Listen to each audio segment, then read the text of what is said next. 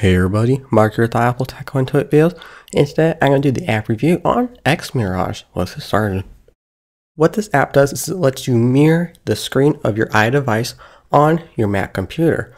So once you launch the app, this is the page you get. You can go through on how to mirror it. The next tab gives you some settings, some optimization, optimized AirPlay display. You can name your AirPlay name, password protect it, and all that stuff. And then we can learn about it.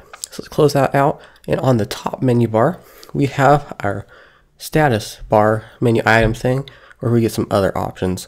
So I'm going to show you how to mirror it first. So all you have to do is just unlock your iDevice and slide up into Control Center. And in AirPlay, we'll see our MacBook too. You can turn on mirroring, which is what we'll do here. We can also mirror some stuff like music and videos.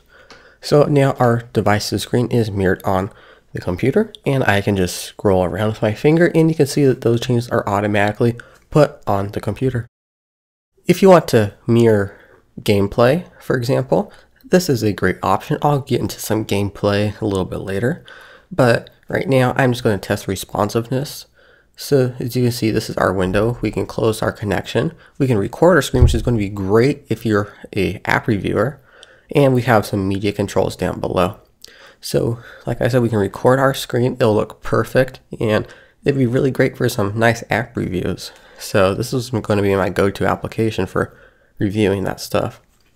So as you can see, I'm just opening up the IP-software site and we can go to our apps. We can click on hide. And as you can see, it's pretty responsive.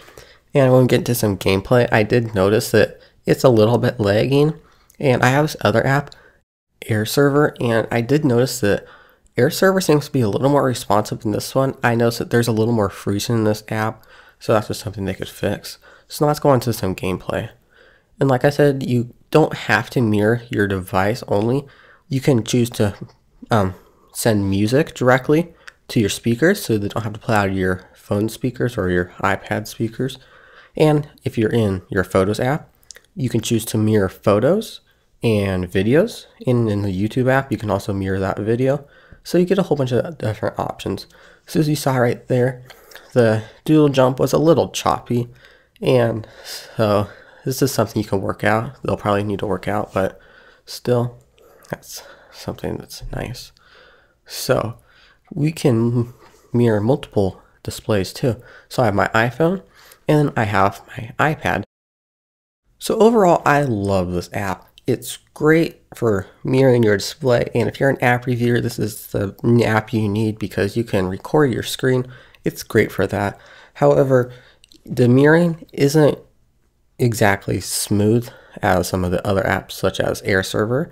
So that can be worked out, but depending on your Wi-Fi connection, mine's not that great. So depending on your connection, it may be better.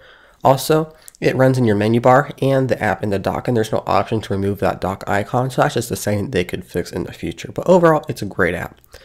If you like this app for yourself, you can download it with the link in the description below. Also, if you want a chance to get this for free, you can subscribe so you don't miss a future giveaway. And if you like this video, be sure to click that like button, and I'll see you in the next one. Thanks for watching.